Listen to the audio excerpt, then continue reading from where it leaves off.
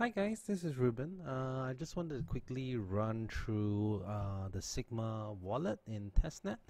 So we got most of the stuff working. We're just working on some stability fixes. So currently you can see me mining, and I just wanted to quickly run through the minting and spending process. So right now, let's say we, instead of like minting one by one in the previous wallet, it's a lot better now. Like for example, if I want to do 589.4, it would actually break it down into the necessary denominations to make it happen. So you see now it's pending. You can see this is anonymized. And let's also just see a spend. What happens if I spend, let's say, 712.8 or 9? How does it handle it?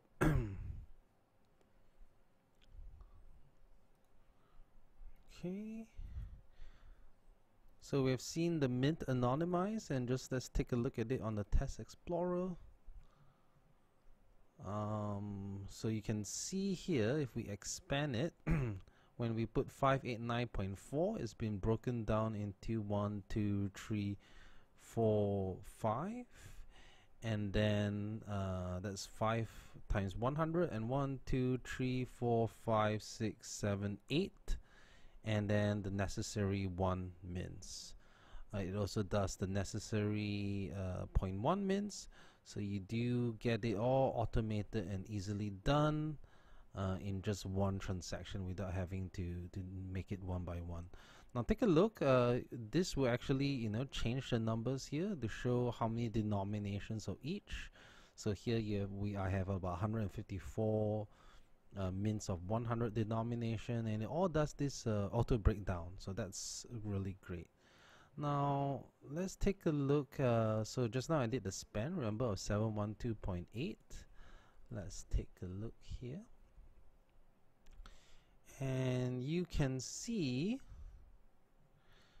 that how it breaks it down is that it took 7 times, it automatically selected the right denominations, and any change that is like not spent goes back into mint.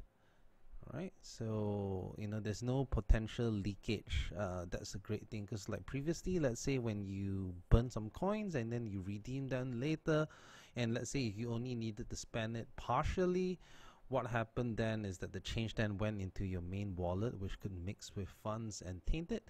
Here there's no chance of tainting, because any change is reminted immediately, and as well, if there's anything that's below 0.1, that gets paid as fees to the miner.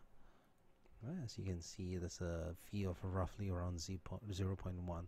So I do think this is a huge improvement in both privacy and usability. Although the interface is really simple, we're still working on a more fancy one, but we think this gives much better use of Sigma technology, and we hope to launch this in the next coming few weeks or so. We just want to make sure we get all the stability issues right, but otherwise everything works the same like in the previous wallet, except for this tab.